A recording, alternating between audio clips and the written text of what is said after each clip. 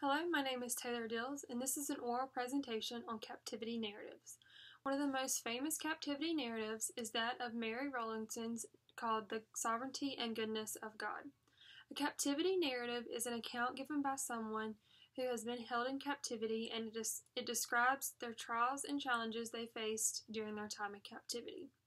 In Kay Johnson's article, Captivity Narrative, they describe that the author of a captivity narrative tries to relate her trials of captivity, escape, or rescue, and in some cases, her assimilation into the native community.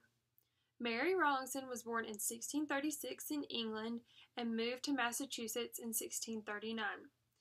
She married John Rowlandson, who was the town's minister, and had 4 children. One of those children died during infancy. In 1676, during King Philip's War, a group of Native Americans attacked the town of Lancaster, which is where Rowlandson and her family lived. She, along with her 3 children, were captured and separated into different groups of Native Americans. During captivity, she faced very difficult events and circumstances. During her time in captivity, her 6-year-old child, who was wounded during the attack, died in her arms, and she was left to bury her child and try to work through those emotions.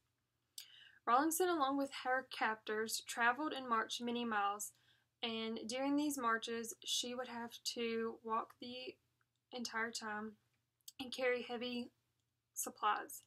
This was very taxing on her and made her very weary.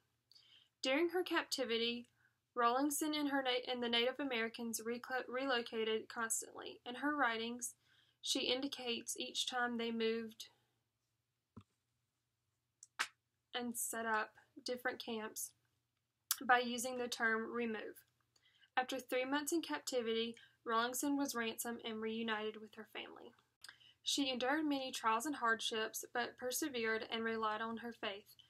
In an article titled Mary Rowlangson's Captivity Narrative, A Journey Towards Redemption, Nguye and Andrea describe Mary Rowlangson's story as a story that follows her sufferings as she is taken farther and farther away from her community, but at the same time is brought closer to herself and into a more intimate relationship with God. Rowlangson's Puritan beliefs and ways of life were challenged in many ways during her captivity. She was able to survive by using her skills to trade them for food and shelter.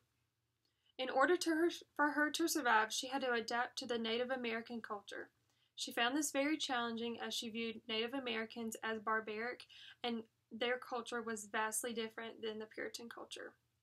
As a Puritan woman, Rowlandson relied on her faith in God to bring her through and eventually out of captivity.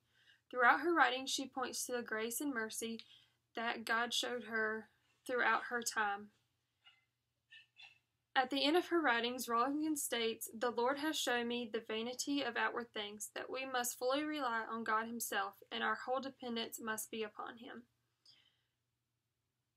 During her captivity, Rowlandson went through a spiritual change that is evident in her writings, and this brought her to have a closer relationship with God and lean more on her faith and her Puritan beliefs. At the end of Rowlangson's writings, we see how vastly her life changed due to captivity. In summary, a captivity narrative is an account written by someone who experienced captivity, and it shows their trials and difficulties that they faced.